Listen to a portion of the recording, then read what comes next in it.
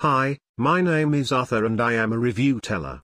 Today we are reviewing A Walk in the Words by Hudson Talbott.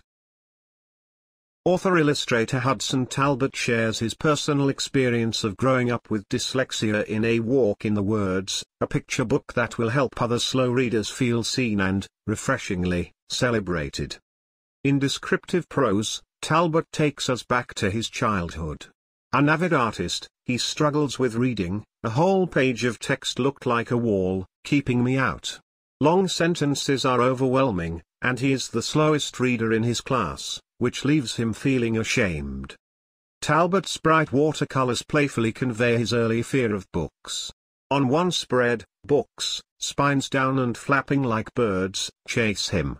In another, a book with all text and no pictures morphs into a purple monster with long claws. "Me eat pictures. You read," it growls. As we see Talbott's boyhood self lost in a world of words, his illustrations bring a forest metaphor to life. Young Talbott stands in a foreboding copse of trees while branches filled with long, complex words, trepidation, impenetrable, undulating, ineffectual, snake ominously around him.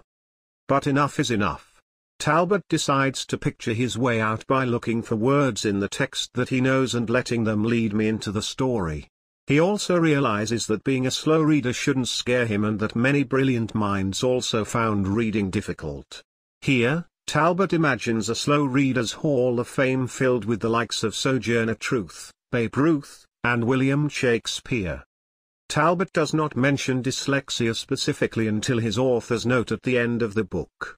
Whether a child is dyslexic or merely gaining reading fluency slower than their peers, they will appreciate all that Talbott does here to lift the stigma around those who don't read quickly. Slow readers savor the story.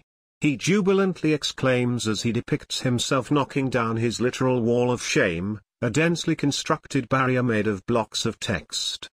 A Walk in the Words is a welcome tale for readers everywhere who know that relishing a story at your own pace brings tremendous rewards. That completes our review today.